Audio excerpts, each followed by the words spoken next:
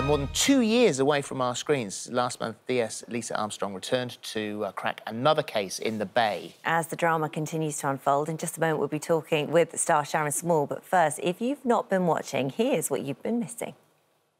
Do you have any idea who might have done this, Rose? Still my kids. I have a right. No. What if he's changed? People don't change. Now go on! If there's bad blood in this family, we need to know about it. Where were you yesterday afternoon? When he breaks your heart, when he breaks the kids' hearts again, don't come running to me.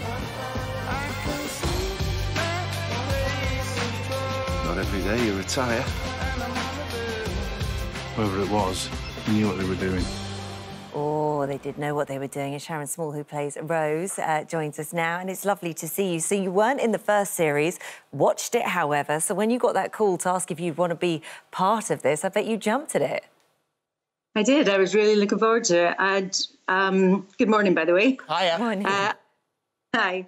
Yeah, I'd worked with Marvin before and Dan on other tellies before. So, well, actually, I'd done theatre with Marvin, and I was really looking forward to working with them, and I knew what a good show it was. So, yeah, and I was looking forward to doing a Northern accent as well. Yeah, yes. So, based in Morecambe, and it's done wonders for Morecambe, apparently. And when we're all allowed to travel, I think it's going to be a very, very busy place. My auntie Doris came from Morecambe, as a matter of fact.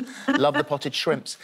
So the accent is you were. It was actually the little boy plays your son who was helping you out with that, wasn't it? Yeah, he's got an authentic Lancashire accent. So I was listening to him, and we got someone who did a sort of Zoom. You have to do everything on Zoom nowadays. So I did sort of Zoom voice lesson as well with a wonderful woman called Birdie. And so I had something to go to, but yeah, he kept me on the straight and narrow all the time. So just explain a little bit about who you play, because, I mean, it's you don't have to watch Series 1 to be able to enjoy Series 2, although it's definitely worth catching up on. And you play Rose, and you see straight in the first episode this murder takes place within the household very, very quickly. And this sort of has a huge effect on her because she's very, very family-focused. She's worried about her child. There's something weird going on with the family business.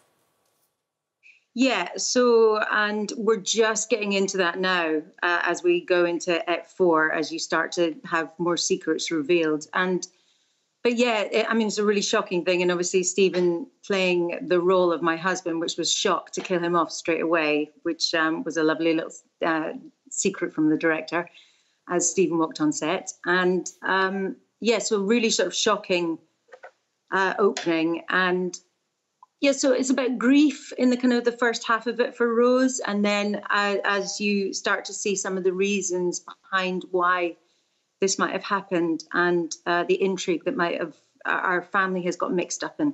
I got terribly confused when Stephen Tompkinson gets shot dead in the first 5 minutes, because then I'm thinking, we're up to episode 4 now, and I'm thinking there's going to be some retrospective thing here. I mean, he's going to be back in.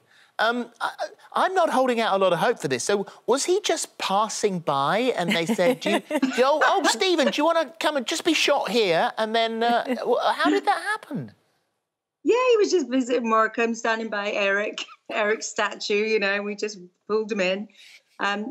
No, I think he knows the director, Rob Quinn, and they thought it would be good to put someone of his stature into the role. And I'm not going to tell you if he's coming back or not. OK. We'll have to wait and see. Wouldn't want to know. Well, that's the Bay, ITV tomorrow at 9 o'clock.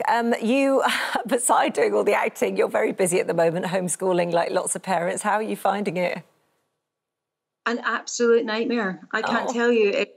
My poor children have had to be moved out of this room today. They're around a coffee table in the other room, just sort of stuck to their computers. And yeah, I mean, thankfully, we're a bit more online now, but trying to get 2 boys in high school to come to a table every day while you try and catch up with what they're actually being taught, physics, chemistry, which is starting to go above my head now, and try to get them to be really engaged is quite tough. And hardest thing about lockdown, and they've been amazing, absolutely amazing, but it's really tough. They can't get out, they can't, you know, there's no school lessons to just mess about with their friends, even, you know, and get something different. It's just like looking, listening. And then obviously you'd want to get back to work, and they want to get back to school, see their mates. And you were going to do the Prime of Miss Jean Brodie, which you'd always wanted to do in the West End.